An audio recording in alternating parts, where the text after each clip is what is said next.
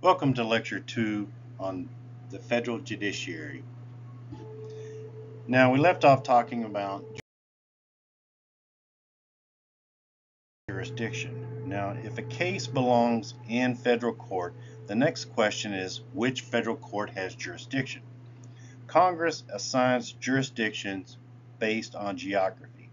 The nation is currently divided into 94 judicial districts. These judicial districts are then organized into 11 regional circuits and the D.C. Circuit. Each circuit court exercises appellate jurisdiction over district courts within its region.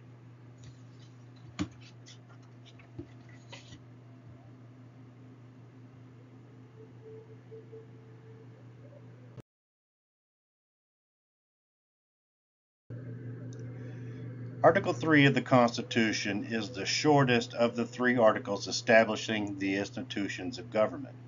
Yet, as brief as it is, it instructs the judiciary to resolve several kinds of cases, including, for example, those to which the United States is a party in enforcing the laws and disputes between citizens of two or more states.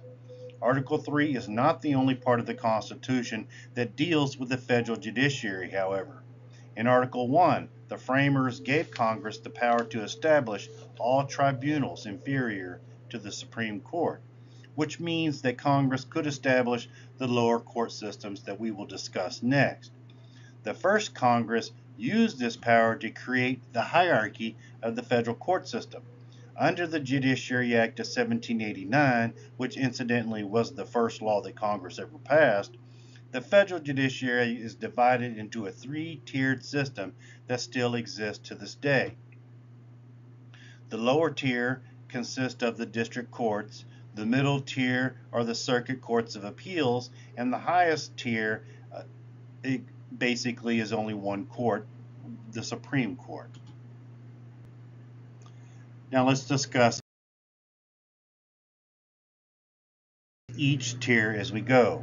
Although the Supreme Court and its justices receive most of the public attention and news media coverage, district courts are the workhorses of the federal judiciary. They're also known as the federal trial courts. These courts operate in each state, the District of Columbia, and the United States territories. There are 678 judgeships within the 94 district courts across the country that has at least one in every state. District courts are the trial courts where nearly all federal cases begin. They make decisions on the death penalty, drug crimes, and a whole range of civil law violations. District court judges normally hold trials and decide cases individually. Only one judge is assigned to each case, with the exception for cases where a statute calls for a three-judge panel. District court decisions can be appealed. Level 2. The Circuit Courts of Appeals. District court decisions can be appealed or taken to a higher court for further review should the losing party allege that an error occurred during the trial. Roughly 20% of all lower court cases are reviewed by the federal appeal court system. For example, the losing party might contend that the trial judge issued inappropriate jury instructions or that evidence was erroneously admitted. It is not sufficient for a party to appeal simply because they did not like the trial court's decision, nor can the government appeal a not guilty verdict in a criminal proceeding. Nearly all appeals are reviewed by the Federal Court of Appeal system. Judges in these courts are bound by precedent or the decisions previously made by courts of appeals and the Supreme Court, but they have considerable discretion in applying these earlier decisions to new cases. A decision of that court can be appealed to the U.S. Supreme Court.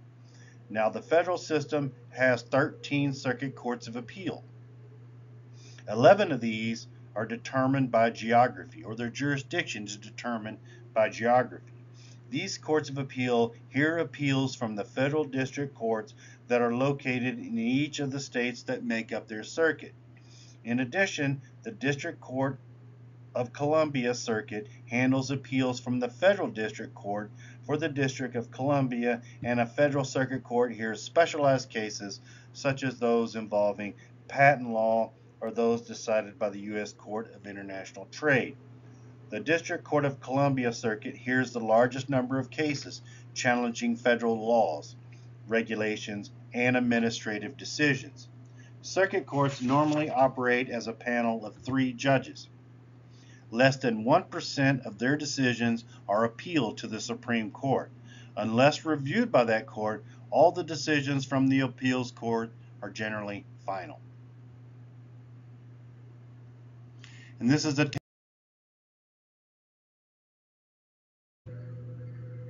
Figure 15.2 basically showcases the federal appellate court system and how the circuit courts are divided up via geography. Now the level 3, the Supreme Court. The Constitution established only one court of appeals for the entire nation. This is known as the Supreme Court, or the court of last resort. The U.S. Supreme Court is the highest court in the nation. Once the Supreme Court makes a decision, the dispute or the case is over. Compared with Congress and the presidency, the Supreme Court has changed the least since its creation. There are 9 seats on the Supreme Court today, compared with 6 in 1789. The Constitution does not specify the number of justices on the court. Congress does have the authority to change the court's size. The court shared a space previously with the House and the Senate until it got its own building in 1935. Unlike the current practice in both the houses of Congress, oral arguments before the court are not televised, and the justices still appear in robes.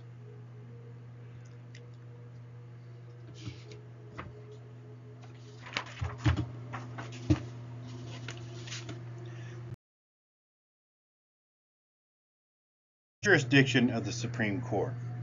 Original jurisdiction is the authority to consider a case initially. Appellate jurisdiction is the authority to hear appeals from a lower court's decision.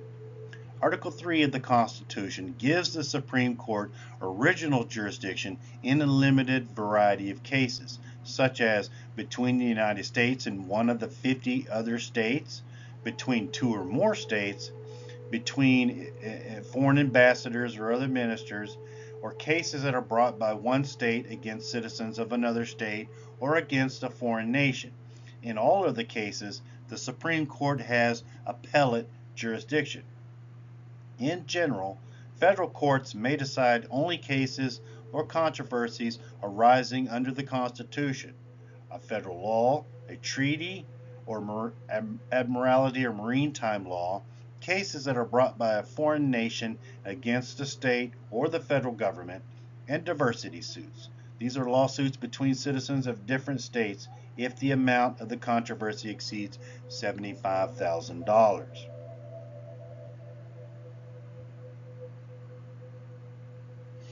Now, Table 15.1 is from your textbook. It lists the Supreme Court justices. And basically, it's a little outdated. It's from 2020, and it lists the justices in order of seniority. At the top, we have Clarence Thomas, who was nominated by George H.W. Bush and was confirmed in 1991. Below that, we have Stephen Breyer, who was a federal judge, and he was appointed by Clinton in 1994. John Roberts Jr. and Samuel Alito were both appointed and confirmed under George W. Bush. And then we have Obama, got Sonia Sotomayor and Allegra Kagan, appointed in 2009 and 2010. And then we have President Trump, who got Neil Gorsuch, Brett Kavanaugh, and Amy Coney Barrett confirmed and appointed between 2017 and 2020. President Joe Biden currently has only got one justice opening when Steve Breyer retired He was able to nominate and get confirmed Ketanji Brown Jackson in 2022. We are going to end lecture 2 there.